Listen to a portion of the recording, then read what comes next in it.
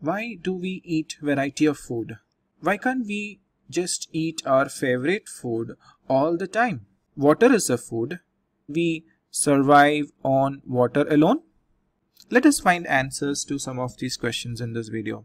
We learned in our earlier videos that food helps us grow, build muscle, provide energy for physical activities like playing and learning. Food also repairs and maintains our body continuously. You see, our body has different requirements, and these different requirement of our body is met by different components of the food. Some component helps the body grow, some component provides energy, some component repairs and maintains, some other component is responsible for muscle building. This special component of food that is called nutrients. So what are nutrients? Nutrients are these special components in food which is responsible for the growth, to provide energy, repair and maintain the body, and build muscles. Now let us see some of these nutrients. Carbohydrate is a nutrient, protein is another nutrient, fat is another nutrient, vitamin is another nutrient, and mineral is another nutrient. You see, carbohydrate, proteins and fat, these are required by our body in large quantities, and hence they are known as macronutrients.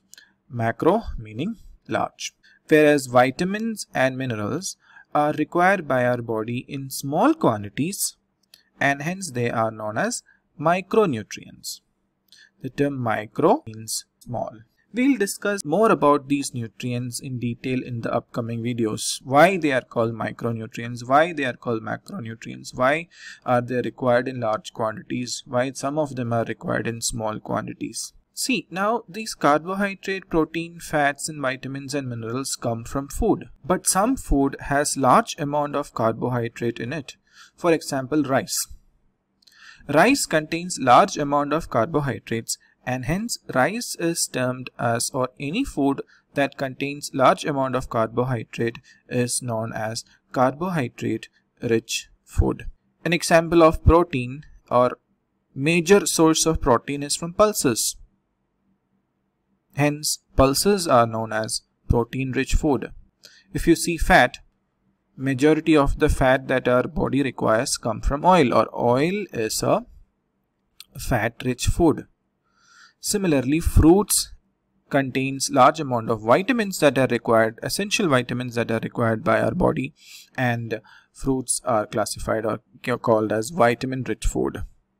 And salt that we use in our daily life is a major source of minerals, and hence salt is a mineral rich food.